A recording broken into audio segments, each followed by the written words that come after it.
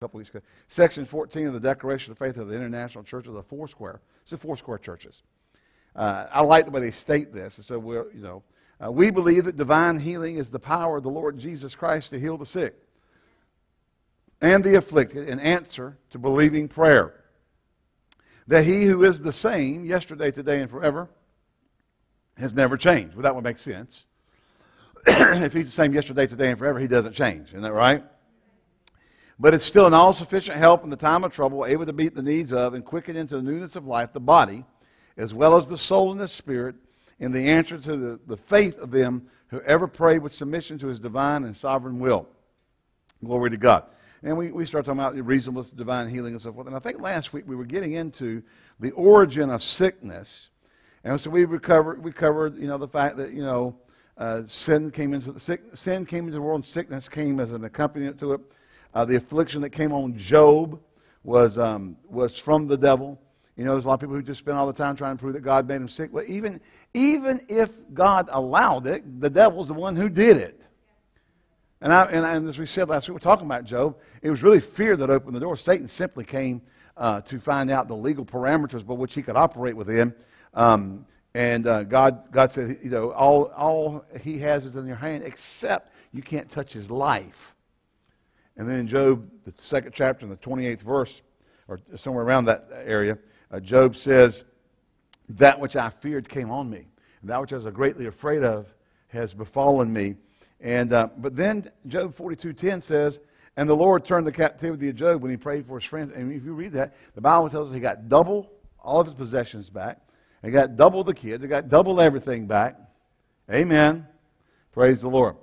And then we talked about how Acts 10:38 says that Jesus is the healer, and God anoints Jesus to heal, and that the devil was the oppressor.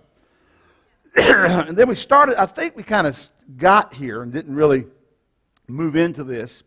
But let's go ahead and look at Luke chapter 4, verse 18, in conjunction with Isaiah 61. So looking over at Luke chapter 4, verse 18. And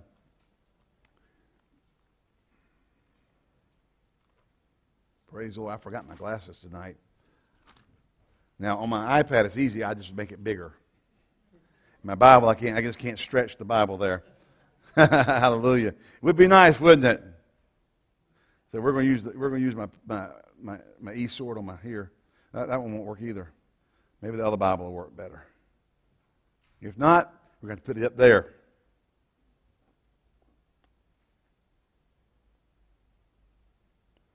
Nope, Luke chapter 4. We'll just read from up here. Glory to God.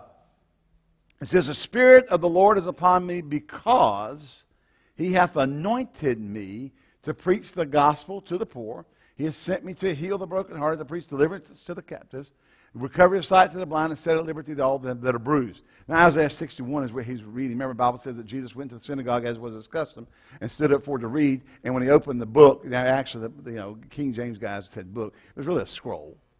They could have said, he opened the scroll, which would have been, wouldn't have been the book. Probably used the same word, but in those days they used scrolls. Okay, they didn't have turning pages and glued on the ends and all that stuff. It wasn't there. So he opened the scroll and found the place where it's written, "The Spirit of the Lord is upon me, because He's anointed me too." Now he goes on list things here to heal the brokenhearted, to preach deliverance to the captives, to bind up the bruised, and set at liberty them that are bruised, and so forth.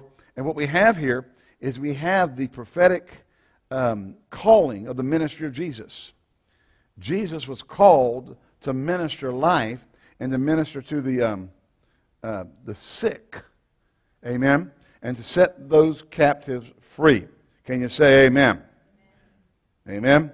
And so let's look over into, I'm going to do a real quick search here. Round about their villages. Yep, let's see here. Looking over Mark's gospel. Now, we go ahead and get Mark 6:1. Mark chapter 6, He went out from this, came to his own country, and his disciples followed him. Let's keep going. Go ahead, next verse. Can we just can scroll that easy? Can we just pop to the next verse? You don't know how to do it. It's not loading up there. Okay. All right. And when the Sabbath day was come, he began to teach in the synagogues. Many hearing things were astonished, saying, "Whence hath this man these things? And what wisdom is this given unto him, that even such mighty works are wrought by his hands? And is this not the carpenter, the son of Mary, the brother of James and Joseph and Judah and Simon? Are that not his sisters with us?" And they were offended at him. Now, I'm going to tell you something. You can't get anywhere if you're offended at the person here sent to bring you the stuff that you need. Now, people get mad. They get mad and leave churches because they get offended somewhere along the line. And they'll go out and say, well, he's not flowing in the anointing, or he's this, he's that, all kinds of stuff. And in fact, well, somewhere along they got offended at the one who's ministering. And they're not growing. They're not getting anything. So they went over to another church, visit over there, and woo, glory to God, it's just a preacher. Now, I'm not saying this is every case, but this does happen. Okay? You know, I mean, when they're hollering, we're behind you, we're behind you, we're behind you, we're behind you. And then it gets, we're behind you, we're behind you, we're behind you.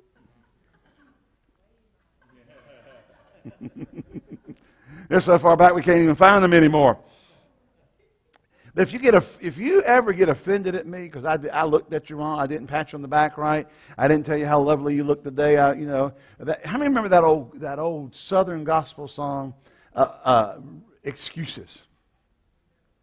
Brother Bill, excuses, excuses, you hear me every day. The devil will supply them if from church you stay away. When people come to know the Lord, the devil always loses. So to keep them folks away from church, he offers them excuses. And they begin to start talking all these different reasons, Well, it's something like, it's too hot, it's too cold. I mean, he preached too long, he preached too short. And then when the old lady goes, well, he didn't even shake my hand.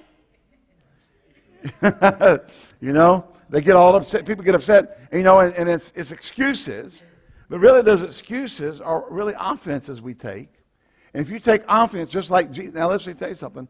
If they got offended at Jesus, they're going to get offended at me or other ministers or pastors. They're hearing about the things he's done. I mean, can you imagine hearing he's raised the dead, he's healing the sick, he's casting out devils. I mean, all kinds of miracles are taking place. And then they go, well, that's Mary's son. There's his brothers and there's his sisters. Who does he think he is? And they got offended at him. Next verse. And Jesus said unto them, a prophet is not without honor except in his own country and among his own kin and his own house. Next verse. And he could there do no mighty work. Say, that's King Jimmy for except. He laid his hands upon a few sick folk, or sickly folk with minor ailments, the Greek really literally says, and healed them. Back up. He could there. Did it say wouldn't? What does it say? If you put the conjunction, could there do no, that means he couldn't do a mighty work there. Didn't say he would there do no mighty work. Didn't say he refused to do a mighty work. Said he couldn't. Why? Because they got offended. Amen. But see, the propheticness of Jesus' ministry was part of it was to heal the sick. I believe Malachi says, and that's spelled S-U-N, but the Son of Righteousness shall arise with healing in his wings. He sent his word and healed them. Amen. Jesus, in the beginning was the Word. John's Gospel says, in the beginning was the Word. The Word is with God, the Word was God. God sent his word. God sent Jesus, and he healed them. Amen. I said amen. And then it goes on and says, in the next verse it says this, and he went round about their villages teaching. He marveled because of unbelief, and he went round about their villages teaching. Why? He had to combat the unbelief or the offense, and the only way he could fix it was through the teaching of the Word of God. The propheticness of the ministry of Jesus. Now the Bible says this, if we go back to Luke chapter 4, where Jesus down there around verse 12 or 18, 12 or 18, where he says, he took the scroll and opened it and found the place where it was written. Now the Bible says this, he went in the synagogue as was his custom. Jesus had a traveling ministry, and his foundation scripture for his ministry was Luke 4, or Isaiah 61. The Spirit of the Lord's upon me. Jesus is making a declaration that the propheticness of his ministry was to undo the works of the devil. And we have a scripture that says this: for this purpose was the Son of God manifest, that he might destroy the works of the devil. Think about that. Now Jesus tells us he's anointed to do these things over in Luke 4, quoting Isaiah 61. We find out that things stopped him from doing things because people got offended. Amen. But it was part of his ministry. His ministry was to go and to do things. For this purpose, find that if you can find that. For this purpose was the Son of God manifest, that he might to destroy the works of the devil. One Bible, now I believe if you go and get the French Bible and then translate it back into English, okay? Sometimes people, different languages carry the import of the thought but say it in a different way. Okay, does that make sense? So you might have something that if you read it in French and translated it in English, wouldn't say it exactly the way the English said, but it would carry the same meaning. And so, he that committeth sin is of the devil, for the devil sinned from the beginning. For this purpose was the Son of God manifest, that he might destroy the works of the devil. And I believe it's the French Bible translated back into English says, for this purpose was the Son of God manifest, that he might reduce to zero the works of the devil. Hallelujah. Well, it says it's importing the same thought. Amen. But reduce to zero the works of I like reducing to zero the works of the devil. Amen. For this purpose was the Son of God manifest. I said, for this purpose was the Son of God manifest. What does the Bible say about Jesus? He went round about their villages, teaching in their synagogues, preaching the gospel of the kingdom, and healing all manner of sickness among the people. Acts 10:38, how God anointed Jesus of Nazareth with the Holy Ghost and power, who went about doing good, healing all that were oppressed of the devil, for God was with him. So we find out that Jesus came to destroy the works of the devil. This is the prophecy. The prophetic anointing on the ministry of Jesus was to carry out the will of the Father, to destroy the works of the devil. And we found out that Jesus said in John 10:10, what did Jesus say? The thief cometh not but for two. Now that's just King Jimmy for. The reason the thief comes is. Okay? But they got to get flowery. The thief cometh not but for two. Cheerio, Jack. That's a very good statement there. All right.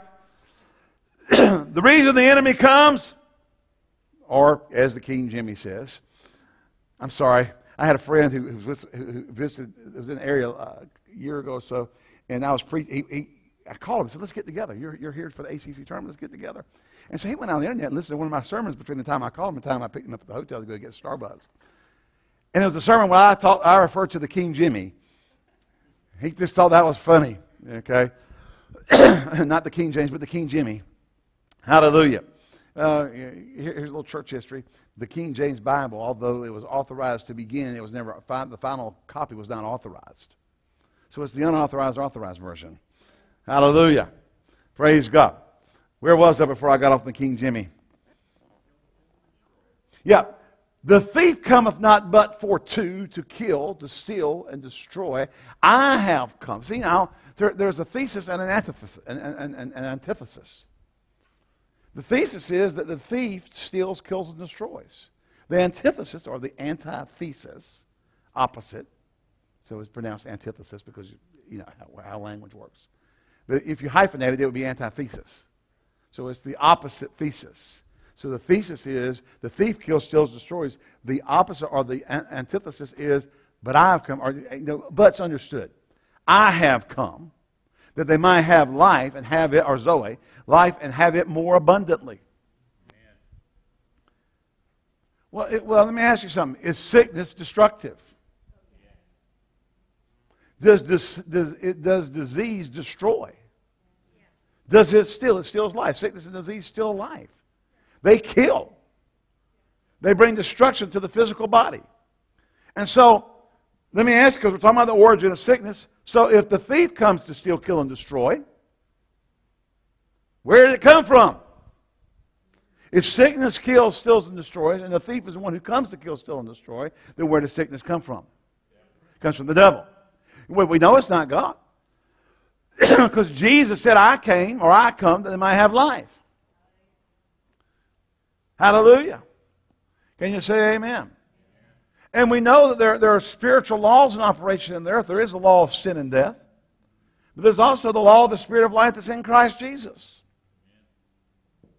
God sent Jesus that we might have life. Now, life spiritually is to be born again. Life physically is health. Ultimately, because of the seal of the Holy Spirit, a promise, we will get a glorified eternal body like the Lord Jesus Christ has. At the rapture of the church, the dead in Christ arise, and they which are alive and remain shall be changed in the moment, in the twinkling of an eye, and will go and meet the Lord in the air, so shall we ever be with the Lord. Amen.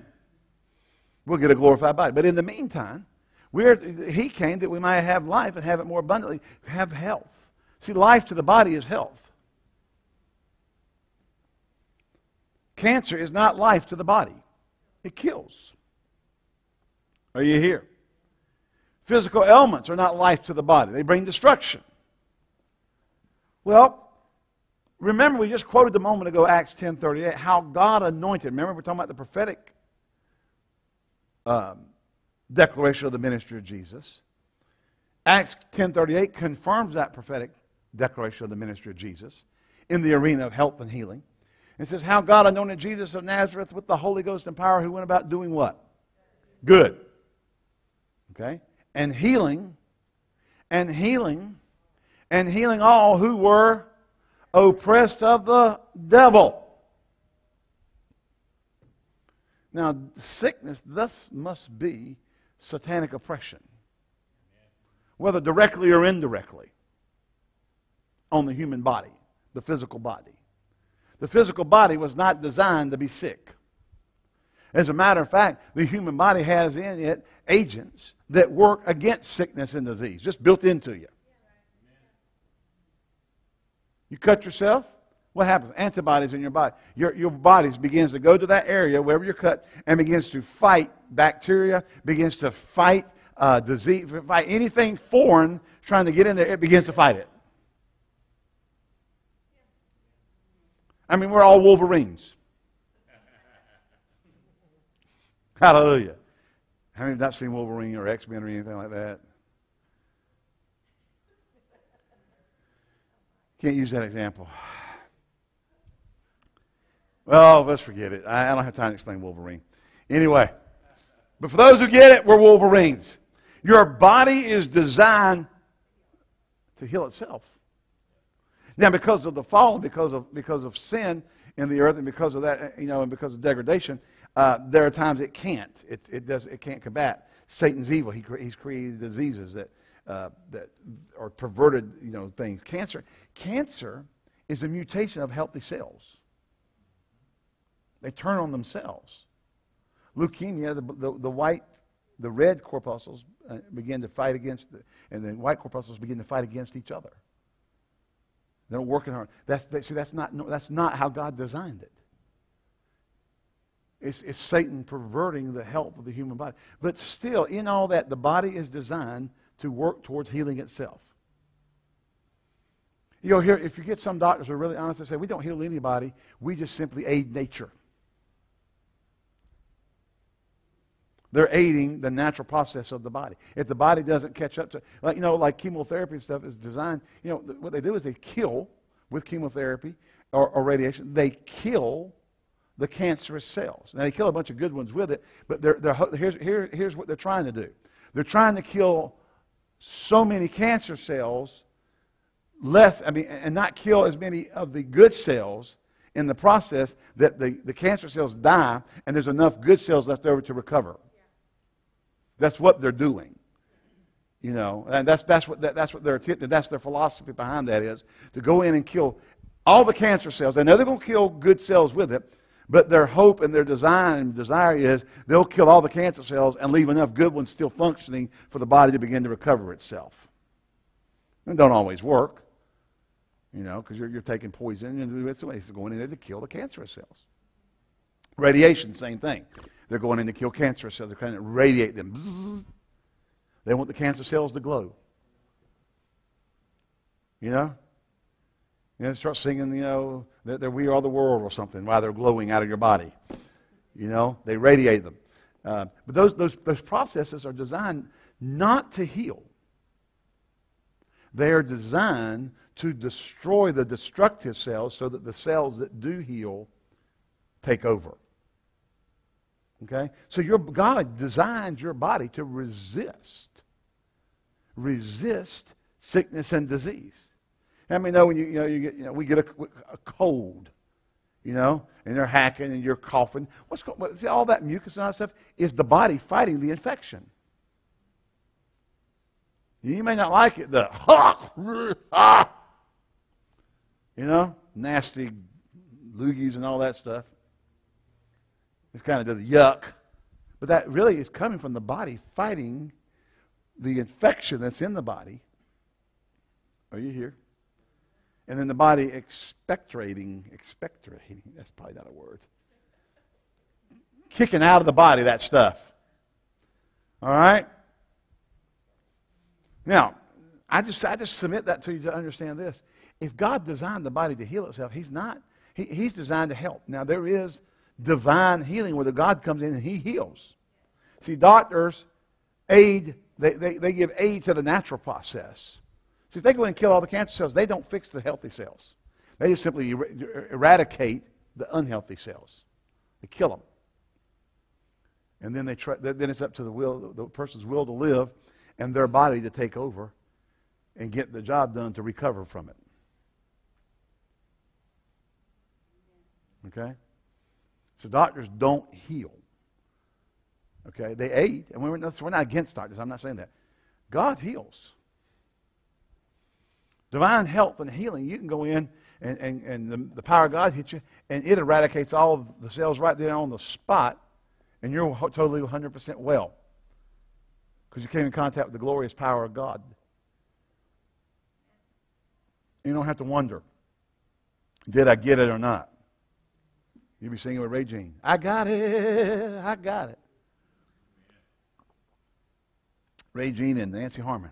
Ooh, ooh, ooh, ooh, ooh, I got it. It's something about the Holy Ghost. I'm sorry. Hallelujah.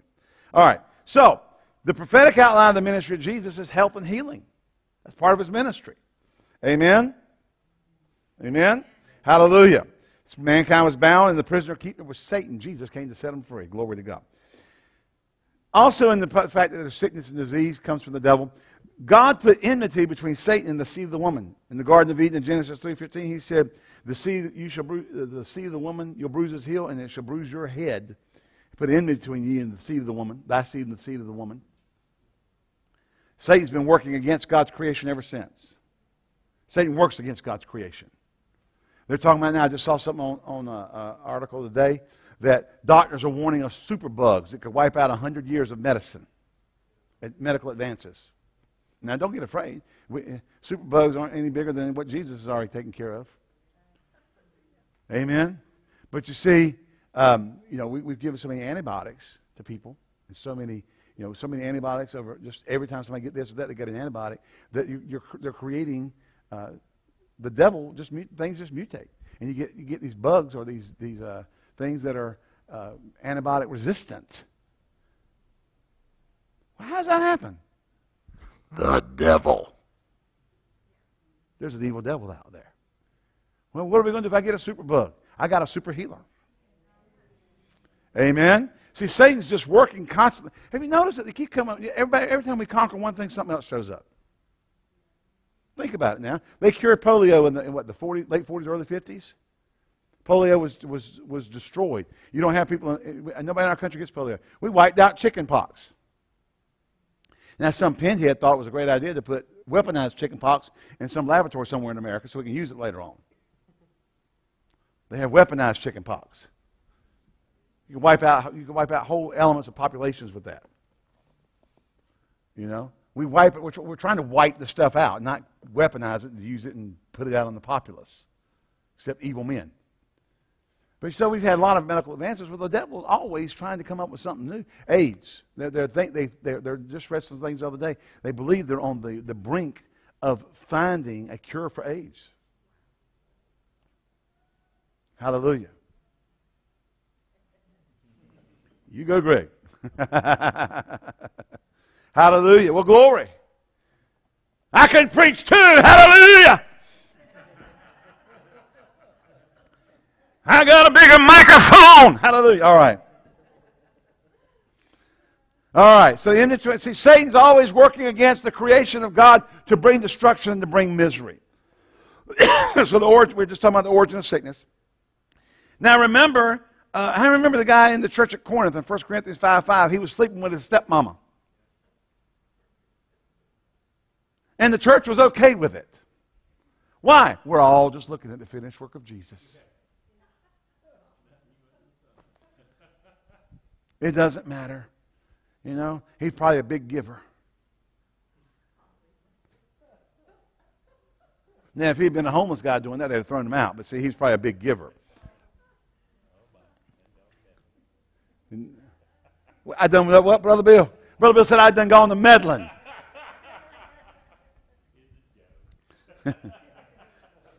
How come you to get off on a thing like that? Done gone to meddling. Well, hallelujah. Glory to God. Anyway, you know, now Paul found out about it. He got wind of it. Somebody sent him the tape. Yeah.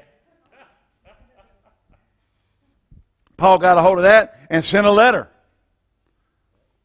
Amen. He said, well, let me tell you something. I heard that you got somebody in the congregation sleeping with a stepmama, and you hadn't done anything about it.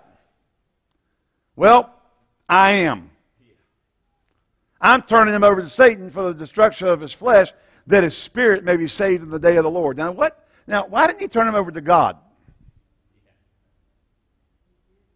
God don't have anything to put on him. He just took the guy and bound him over to the devil and said, and just, you know. Now later in 2 Corinthians, which may have been 4 Corinthians, just mess with you now. Actually, maybe 3 Corinthians, because there's a belief that there was 2 other letters to the church at Corinth, and because of things that are said in the 2 letters, it sounds like there were other letters written that they don't have copies of. So in 4 Corinthians, now I'm just going to mess with you now. Hallelujah. Paul said, now receive such a one back in, lest he be overcome with sorrow. And he probably repented and stopped sleeping with his stepmama. Not probably, I know he probably wouldn't have said receive him back. He would have said, and he's staying out in the cold till he gets it right. Amen. See the church, isn't it amazing how we got people telling us now that love just lets people sin and get away with it? When Paul's demonstration of love was, we're going to turn him over to the devil and let the devil have a heyday with him until he repents so that he doesn't go to hell. So that his spirit be saved in the day of the Lord.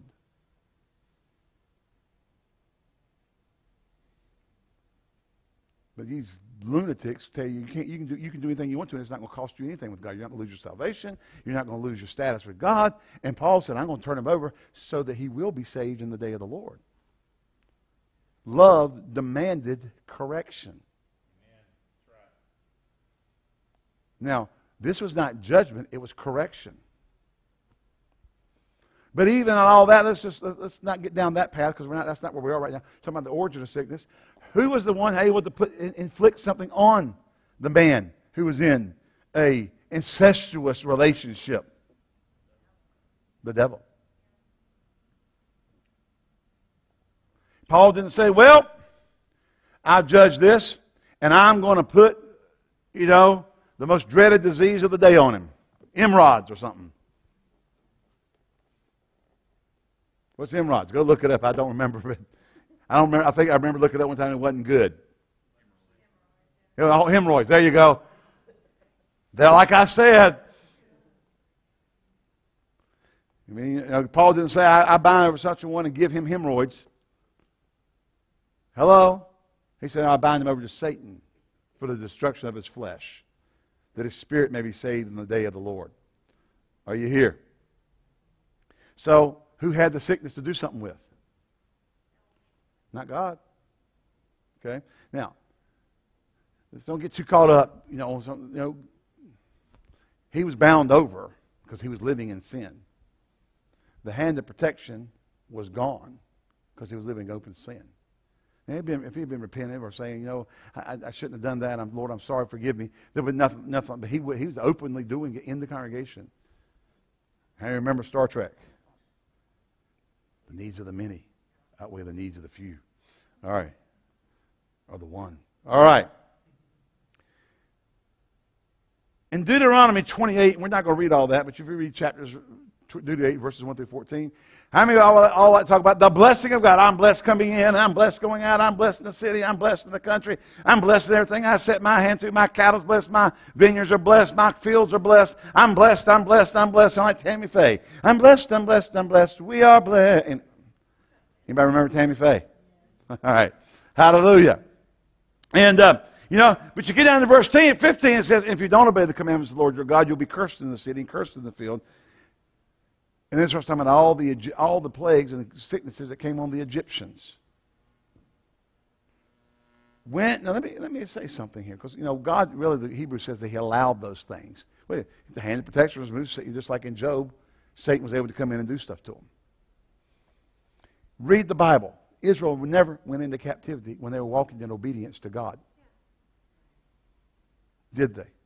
What happened? And there arose another king who built orchards and images, and they went into captivity. Every time Israel got in trouble, it was because they were sinning. And the book of Hebrews says these things are written as, now King James uses the term in samples, but it just means examples. These things are written as examples. They entered not in because of unbelief, the hardness of their heart. And these things are written to us about Israel as examples to us. Everybody say examples.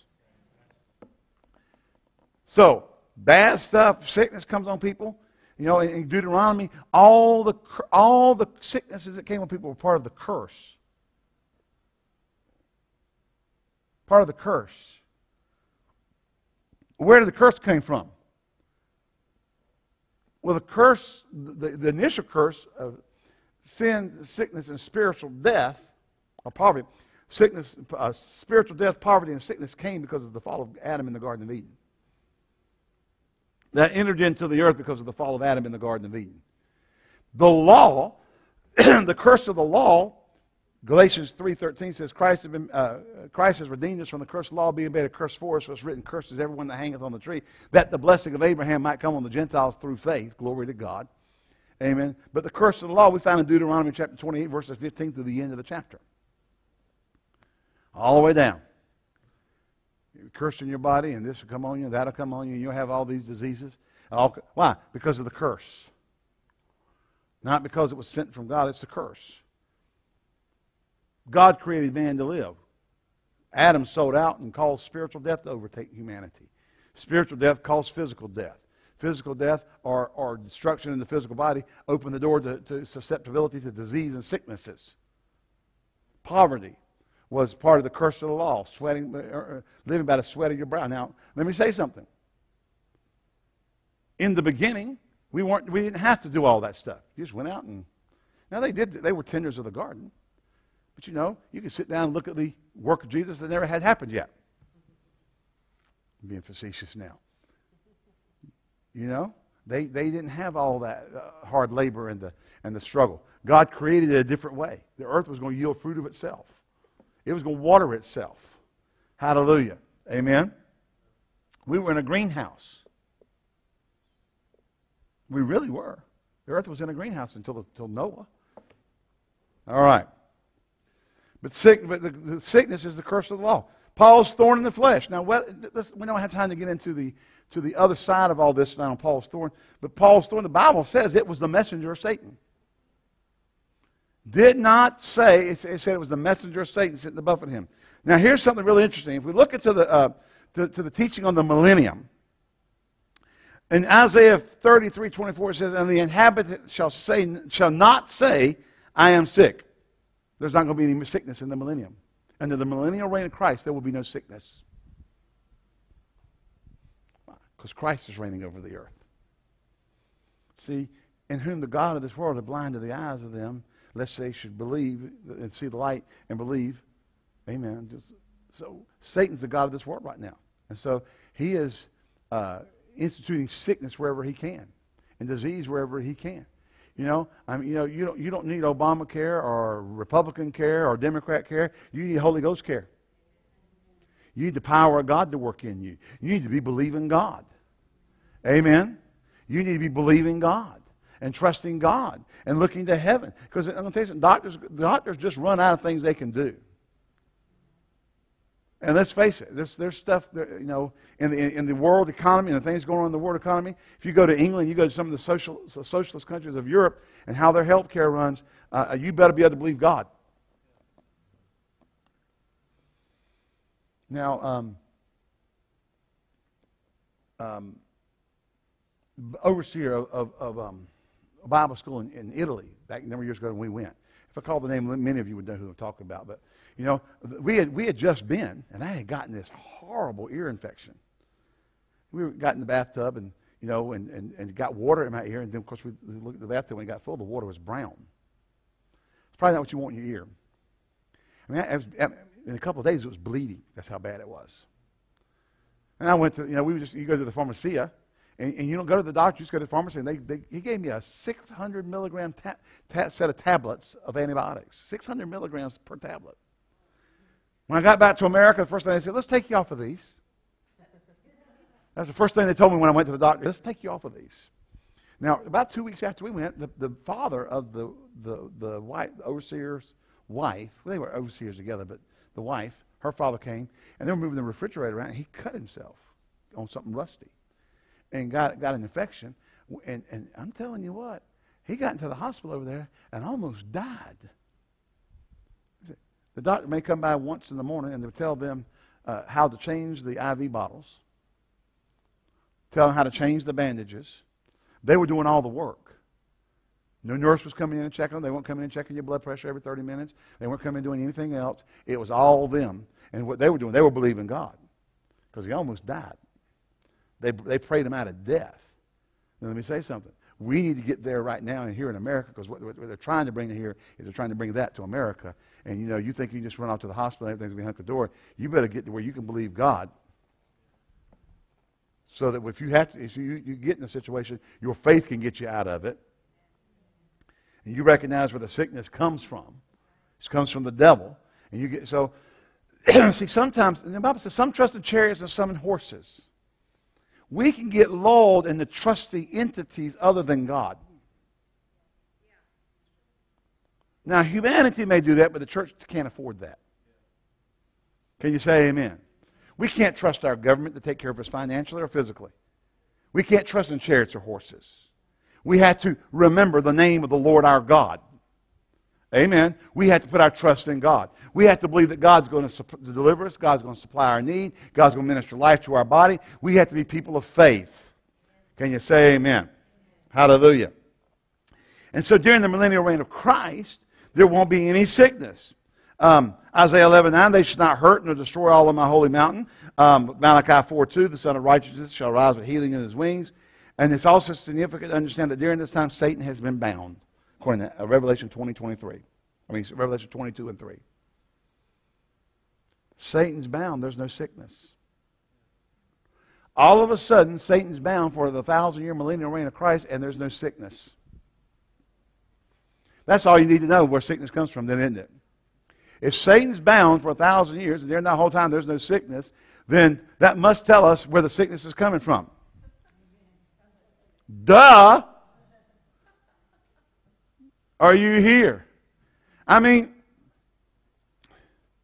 if every night at 3 o'clock in the morning somebody's out on their back porch playing rock and roll and busting your chops in your bed with a noise,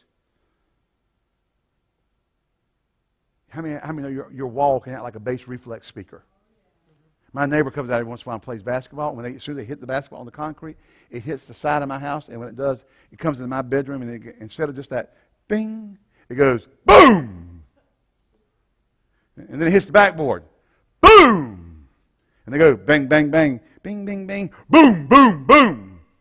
Finally, I told him. I stopped at School 7 one day and stopped at school and said, do you know how loud a basketball sounds in my bedroom at 7:30 in the morning? Because you're going to go out and get 3 shots in before you go to school. And I'm getting my precious sleep.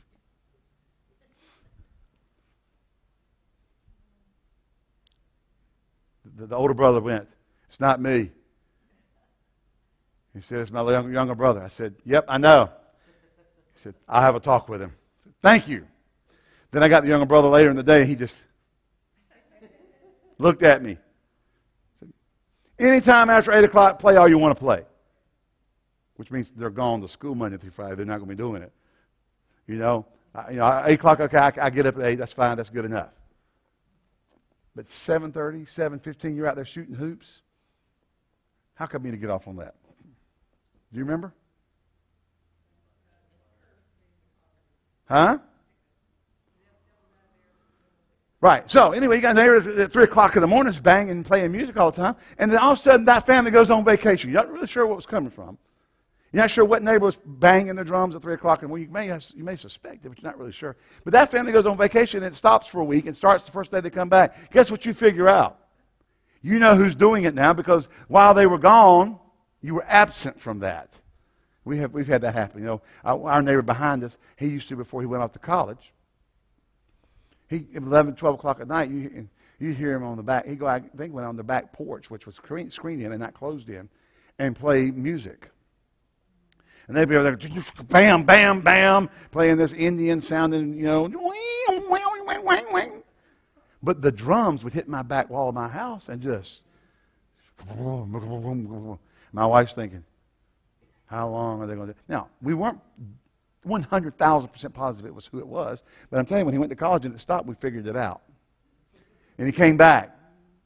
So now when it happens, we know who it is. Well, when the devil, I'm just saying that to give you an example. When the devil's bound for 1,000 years, there's not going to be any sickness. That must tell us who's been bringing all the sickness around. And just think about the fact that in the millennial reign of Christ, Jesus ain't going to make anybody sick. Why not? If he's the one making people sick, he should be doing it during the millennial reign. No, but when the devil's bound, it'll stop for 1,000 years. Can you say amen? Hallelujah. Glory to God. All righty. So that, let's get back down where I was. I hit a button to close all my notes. But we're still good. Right? Amen? Glory. Somebody say Shundai. Yep. Yeah, here we go. I'm getting caught up now. And then Jesus rebuked sickness in the same way he rebuked demons. Jesus rebuked him, and when the devil had thrown him into the midst of the fire, out of him and hurt him not. Luke 4:35. This is the case of the one was possessed of a devil. But then in the case of healing Peter's mother-in-law, remember now, so he rebuked the devil, and that devil came out. He stood over her and rebuked the fever, and it left her. Luke 4:39. So when he dealt with the person that was demon possessed, he rebuked the devil, and when he dealt with Peter's mother-in-law. Father-in-law. All right. We must have watched that He-Haul thing recently because I'm talking like Karen. You know? Jasper Ed. And what? Jasper Paney. Carrie, I still don't know how you did that. Practice.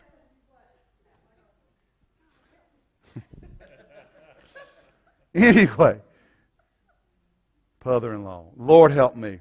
But when he came to Peter's mother-in-law, he rebuked the fever just like he rebuked the devil and the demon-possessed guy. Why? Because he viewed them from the same source. He viewed them as the same thing. Demons and demon oppression are dealt with the same way. He just rebuked it. Hallelujah. Amen. So sickness originates with Satan. I said sickness originates with Satan.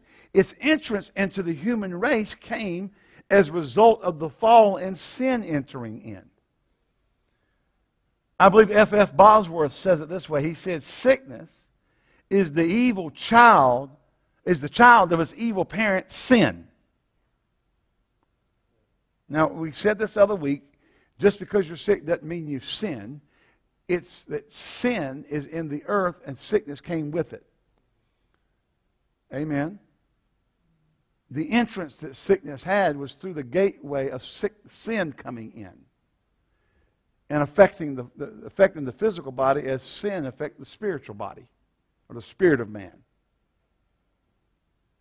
Amen. Praise God.